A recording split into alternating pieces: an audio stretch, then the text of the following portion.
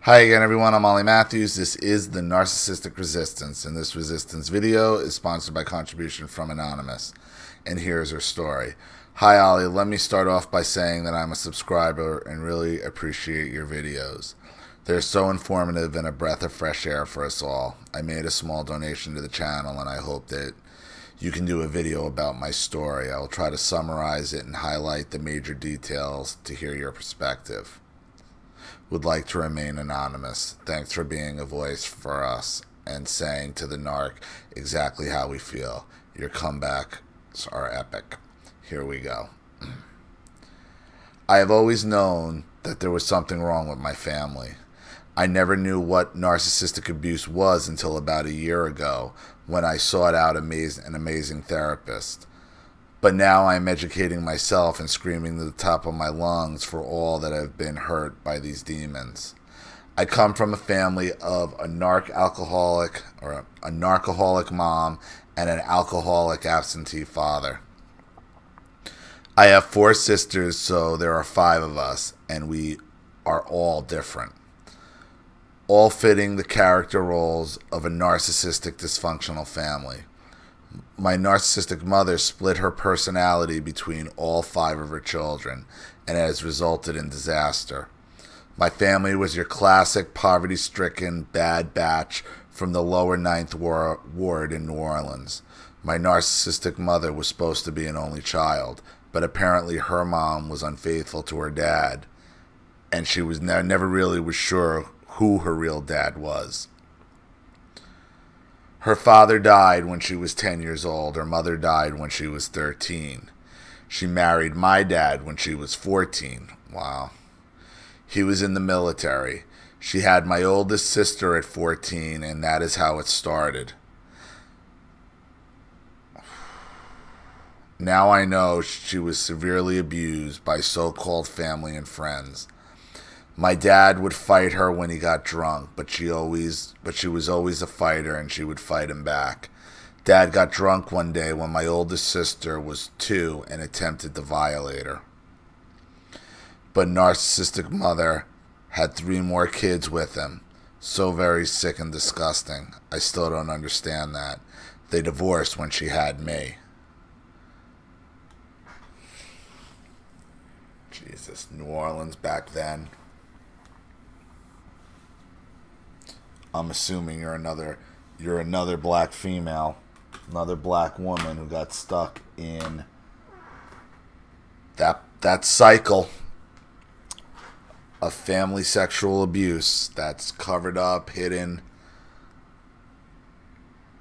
I mean, Jesus Christ, your mother got married at 14 and had her first kid at 14. You're still a child.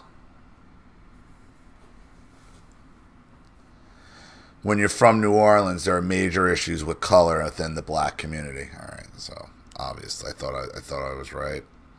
My mom is a very dark-skinned woman, but my dad was of much fairer skin and what people down south would call light-skinned with good hair. Major stereotypes. It's exactly what Charlene, my wife, dealt with, being Dominican. Most of her family is black. I mean, black, like African black, you know. She popped out light skinned with fairer hair. It's the same deal. It's like status, and then you got resentment and status, and it's all on skin. It's insane what goes on within the black community, within Latin communities, based on, like, you want to call white people racist. People want to say white people are racist. No. What black people do to each other over the shading of the darkness or lightness of their own skin, it's brutal. It's brutal.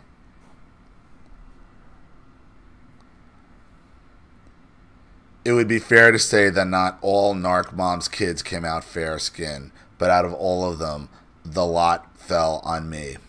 I was the lightest of all my siblings with the longest hair, and this made me a ripe target for abuse. Yeah, just like Charlene. just like Charlene. They used to tell her, and they used to say, well, we're hard on you because you're light-skinned, so we expect more out of you. Like, what?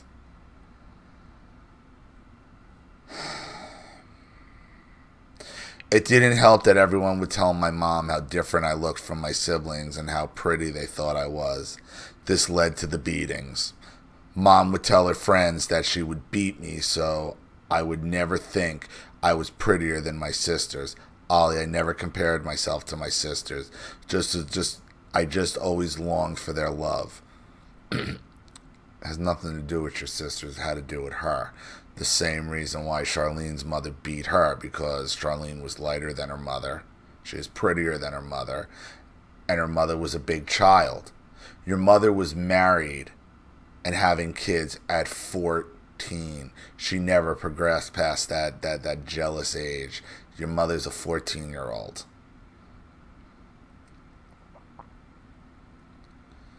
This is where it gets bad. My oldest sister was elevated to surrogate mother so my mom could run the streets with her friends. This is the other thing that happens. The oldest child is then slapped with the responsibility of raising the rest of the children so the mother can go out and relive her life that was supposedly stolen from them by all these children. Well, who told you to have 5 children?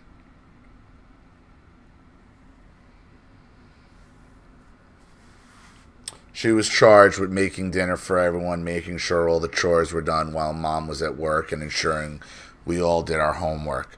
This turned her into a drill sergeant. She would make us kneel down on rice as if we were bad and make us bend over and touch our toes for hours.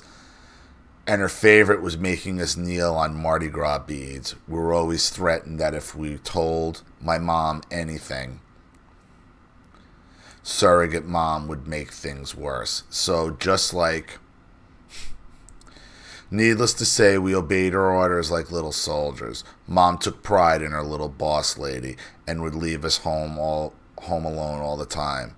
Can you imagine a 10-year-old cooking at the stove to feed all her little sisters? Yeah, because I've heard it on this channel a million times. These are the things that happen with black mothers and that nobody talks about. This is how families get destroyed. And this happens over and over and over again. Black mothers who hate their children, hate their daughters. And she could have cared less what the older sister did, because all she cared about was herself. Whatever it took to keep you in line, who cares? And your little sister, and your older sister, she's 10. She's 10. What does she know about discipline? She only learned from what she had done to her by your mother.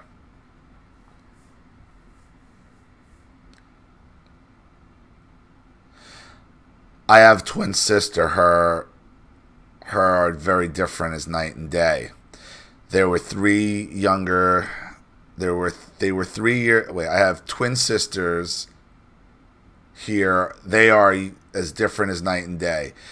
They were 3 years younger than surrogate mom and a year and a half older than me. Mom was always looking for someone who would take her children for a while so she could get a break. Right. Her whole life is a break. Well, not really. I mean, she got married at 14. One day, my lost child sister and I decided we were going to run away from home because my mom was so violent. She was 3. I was 3 and she was 4. We wrote a letter to my mom that said, "You is mean and we leavin'." We wrote it the best we could. We slid the note under the door and ran away to a blighted house in New Orleans. Mom read the note and sent surrogate mom to find us. When she found us, it was beginning to get dark outside, and Mom said that's when the raper man would come out. We got scared, so we went home. When we got home, my mom met us at the door and punched me and my sister in the face. She put us out of the house and locked the door. Nobody cared, and there was nothing we could do. We were toddlers, for goodness sake. She watched me catch a beating from my little sister's father after I was blamed by all my sisters for leaving a dirty towel in the bathroom. I was so young and he was so big. They knew the game and sacrificed me. My mom sat on the bed and watched this man viciously attack me. When she left, she said, "You're so motherfucking stupid. I left the towel in the bathroom. Long as you live, don't you ever take responsibility for something you did not do." And she let this guy beat her. Beat you? Why? For some dick and attention?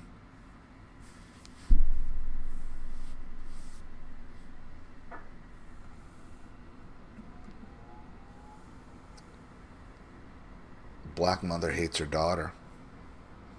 This story repeats itself on this channel over and over and over again.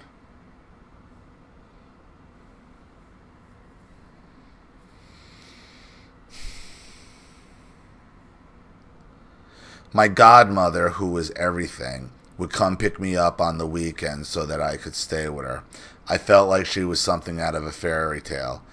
She loved me beyond borders, and I gulped up that love like I saw Jesus. I was about 4 years old when she brought me back home from our weekend visit, and that was always the hardest for me. I threw a fit, fell on the floor, crying and slobbering all over myself. I begged her not to leave me. She was my heart, and I had been taking care of me from the moment I was born. My heart was with that woman. Mom was trying to get a break from having all them babies and was content living on welfare, trying to beat the system. Well, there you go. There you go. Well, that's where all the babies came from, and I didn't want to say it out of just like, oh, you're a racist. That's why she kept having the babies, because it was more money on welfare.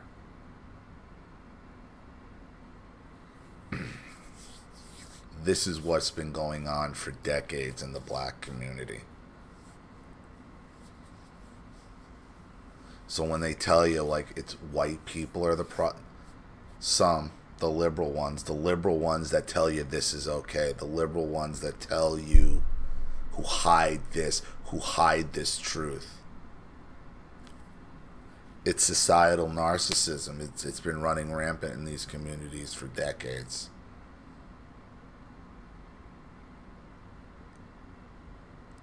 These young black mothers who hate their own daughters. Destroy them.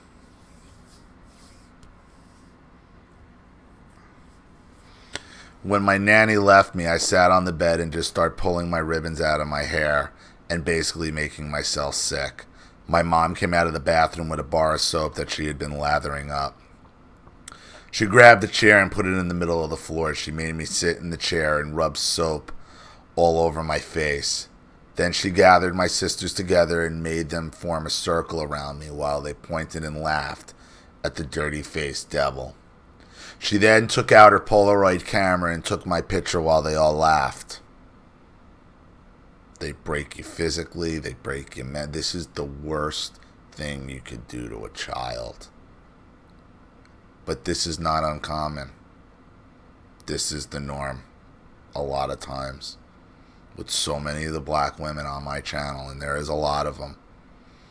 The sadisticness, the sadism, the pleasure they all take in it. That is how she broke me and taught my sisters it was okay to abuse me. That is exactly what they did.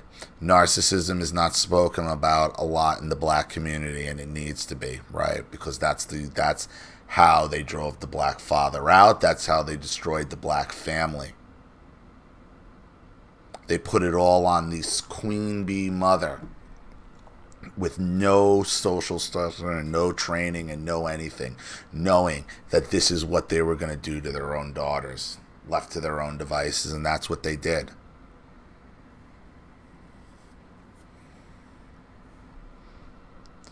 If I see one more black mother or grandmother cursing out their kids or grandchildren, all while milking the system, it turns my stomach. I mean, I don't know how many times I've seen it. Black mothers beating their small children. Just like, I fucking hate this little motherfucker. Just beating on him.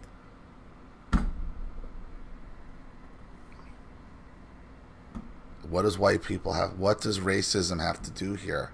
Nothing. Nothing. This story repeats itself over and over and over again on this channel.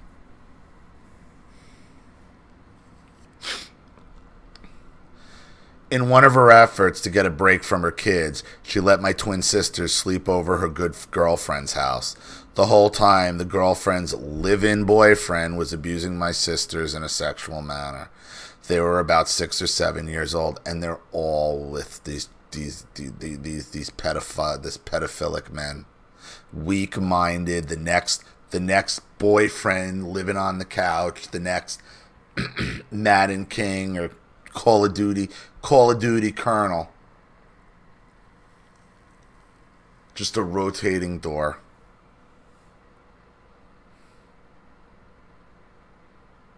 They were never told about it. They never told her about it because she would always say that she would kill anyone who did that to her children.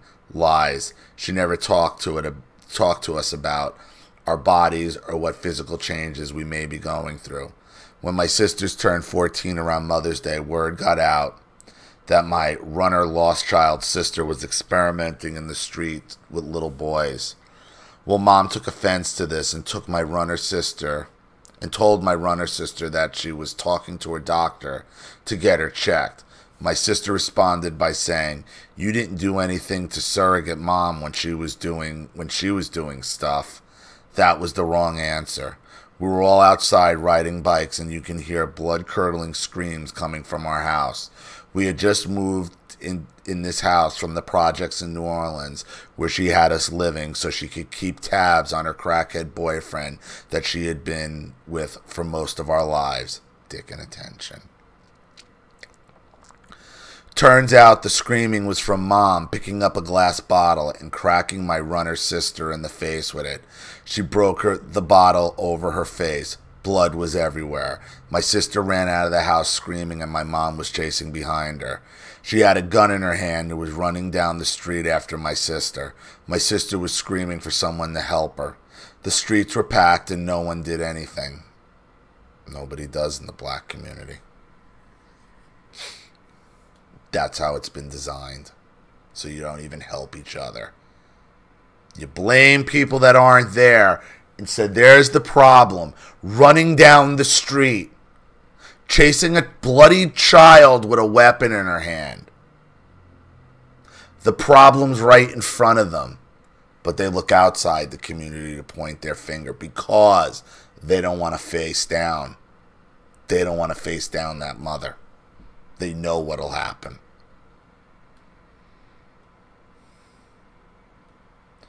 Mom chased us all in the house at gunpoint and put the gun to all our heads. She told us that she would kill all of us if she ever found out we did anything. I knew that I had to get the hell away from her. I realize this is long, so if you have to skim through it, I totally understand.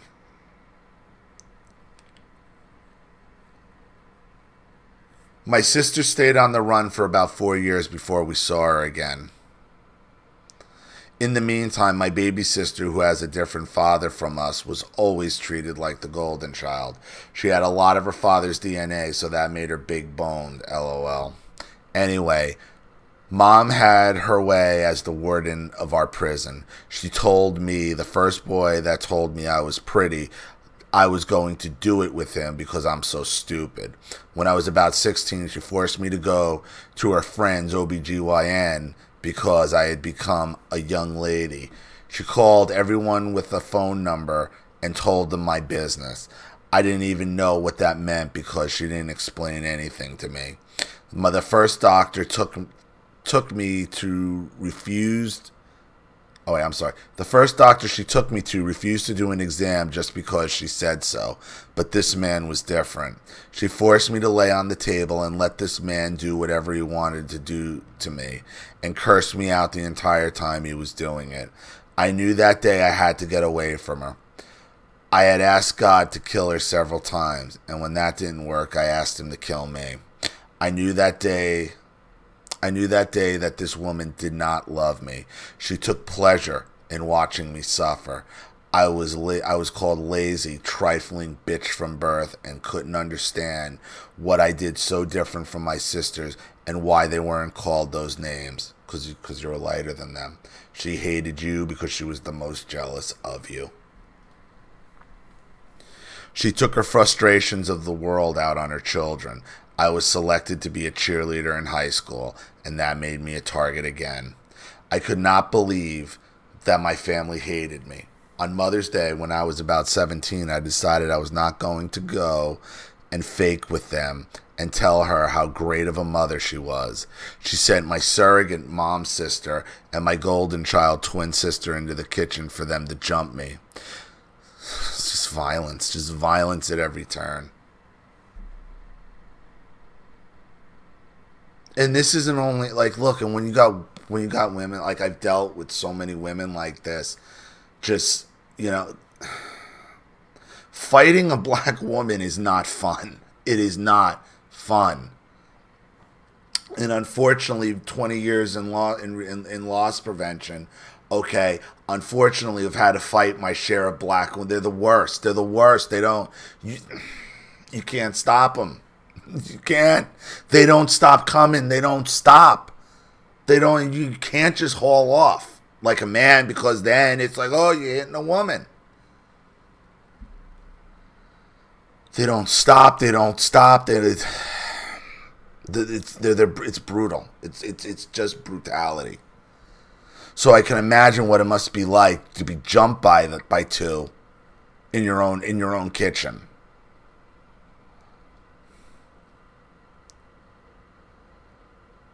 I used to be so close with my golden child sister until we became teens. She completely turned on me and became the voice for my mom. It was her job to keep the family going, and she was destined to be the head, molded by mom to her mini-me. Both twins are now alcoholics. Golden child Narc sister is better off financially than runner sister, who had it worse. She has a mouth that would make a sailor ashamed. It is just raggedy, and she has taken on my mom's personality. Anyway, the cycle has continued now that we have our own children. I married my husband as soon as I turned 18. We dated for 2 weeks and have been married for 24 years now. Wow. Wow, you're lucky. You got lucky. Wow, you got really lucky. You know, because you would have been really susceptible at that age with what you went through. He rescued me from their torment, and they hate him for it. Right, which is why, understand something. The fact that you were able is exactly why they were beating you in the first place, because they never wanted you to get out. They hated you. They hated you. All they could see you for is your skin tone. Unfortunately, and it's all, you were the lightest, or you were the one they were going to hate the most. It's a self-hatred that they all have.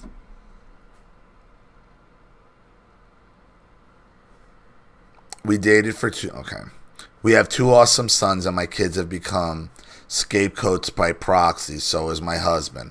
I realize that many people who write to you are not religious, but Jesus saved my life. My mom chased me into the church, and my husband, being a pastor, was my saving grace. Now my mom has taken on his identity. She is a reformed preacher now. Yeah, right. Well, they all liked it. Look, there's a church on every corner, every 50 feet in any urban area in the black community. The same churches that have been there, okay? And nothing changes in the black community. So you have to ask yourself, okay, when you see like these areas that never get any better, they only get worse. You got to ask yourself, what are the common denominators? Oh, these institutions of failure that have been there since the beginning, and maybe that's the cause of it. So you might have found a good pastor and a good church, okay? People like your mother are going to use that church for her own purposes. Because all these women you talk to on my channel, most of them, I'd say 95% of them, all religious, all hide behind religion. They'll kick the shit out of you all week, beat you, ignore you, let you be sexually abused, and then they'll go gospel it up and and then sing their sins away every Sunday, and then it's, you all right, we got a fresh slate for the week. It's bullshit.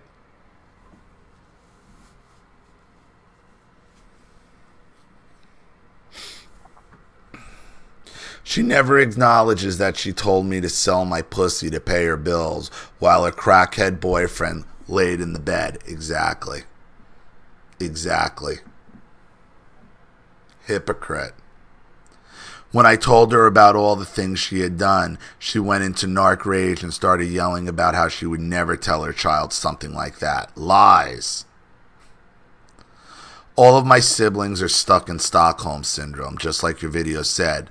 My baby sister was the covert narc, and she played like she was validating everything that happened to me.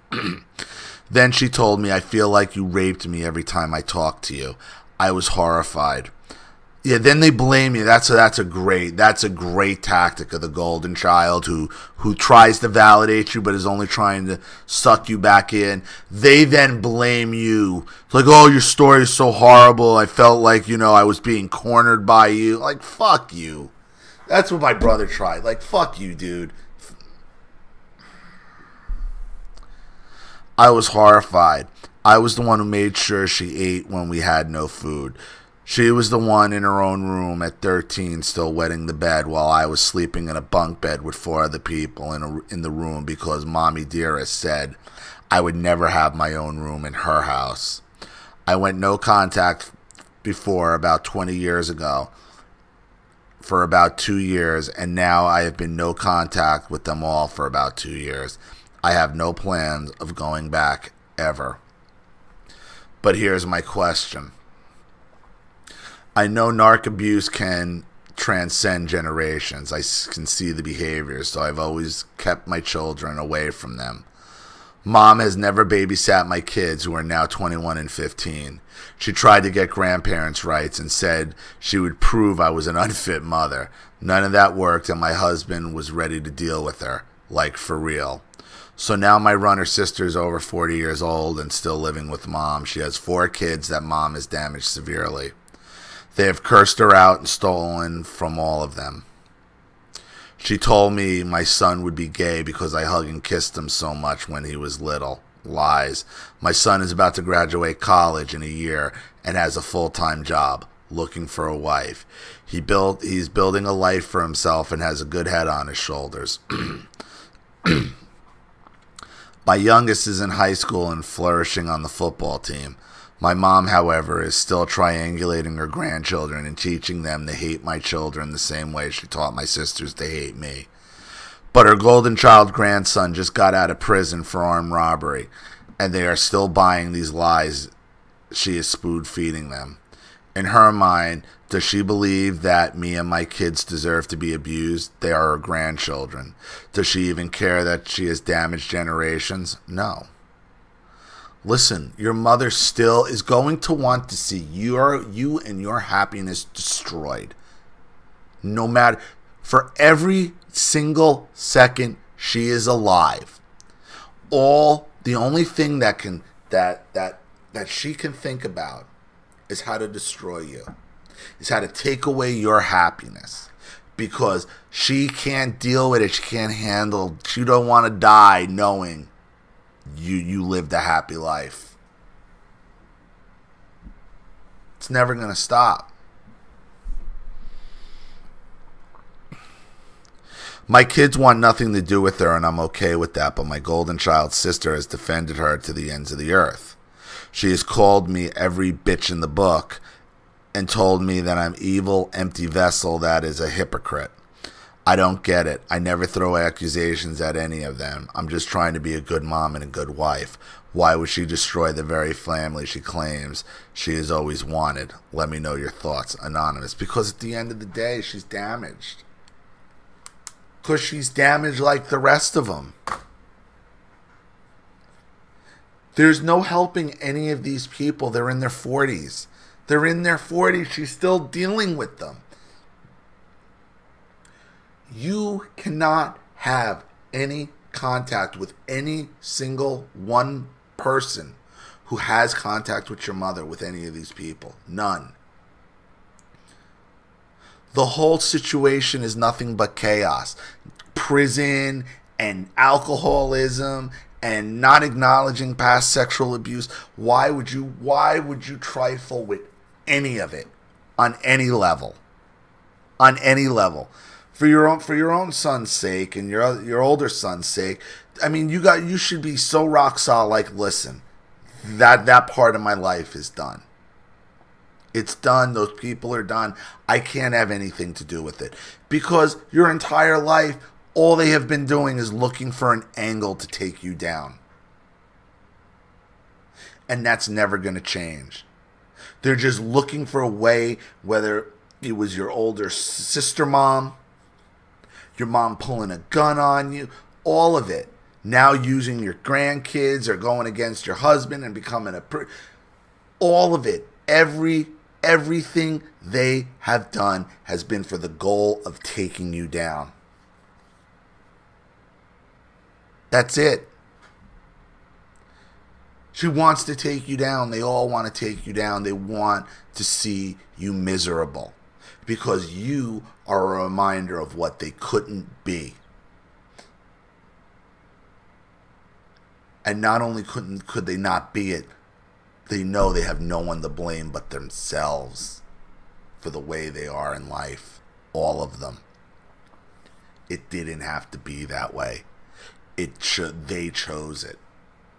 And you're one of the lucky ones who got out at 18. And you didn't let them destroy your entire life. Your story is just not uncommon in the black community. And when you really want to brass tacks it and get down to why do they hate you? Because you have the lightest skin and the fairest hair. And it all just comes down to self-image with black women a lot of times, with these types. It's horrible. But that's the fact. I mean, I've seen it. I've seen it firsthand. Charlene will tell you firsthand. My wife experienced it firsthand. You're light skin. We expect more out of you. You think you're better than me, your mother. You think you're better than me. You think you're better than, just like a lunatic. The horrible things she would do to her, physically, sexually. Out of mean jealousy. She enjoyed it. She liked it. She got off on it. She chose to do it. Same in your situation. Same in every black female who writes into me situation. It always comes down that you're the prettiest one. That's what it is. And it's never going to change. Never. So, I hope that helps. Thank you for your contribution and your story. I really appreciate it.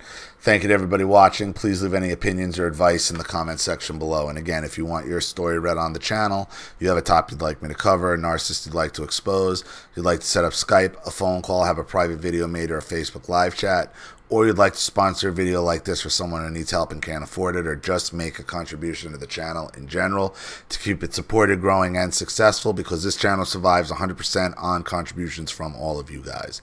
Without you, all of this goes away. So if you like what you see here and you want to see more videos like this, you know what to do with the PayPal and email links in the description box.